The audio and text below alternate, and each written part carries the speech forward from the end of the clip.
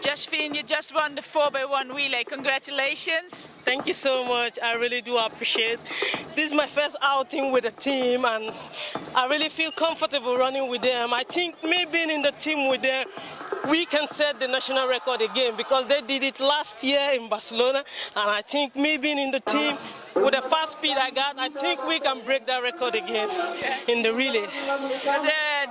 The sprinters women are very strong now, but you are a hurdler. Yeah, I'm a hurdler, but sometimes I come into the 100. It depends on my coach. If he wants me to run the flat, I have no choice than to go to the flat. But it really helps me for the speed into my hurdle, so I feel comfortable to run in the flat. Is the spirit very good in the team? Yeah, it's a very good team, and I can see the team progressing.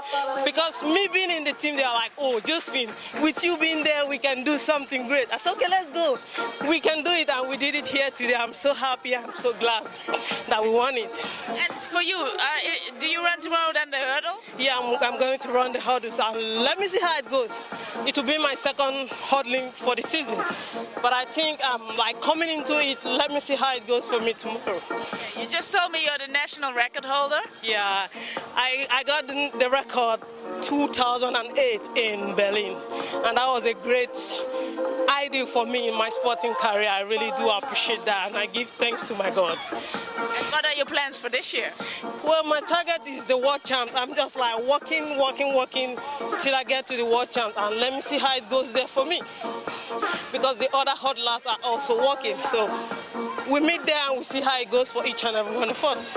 Good luck. Thank you so much.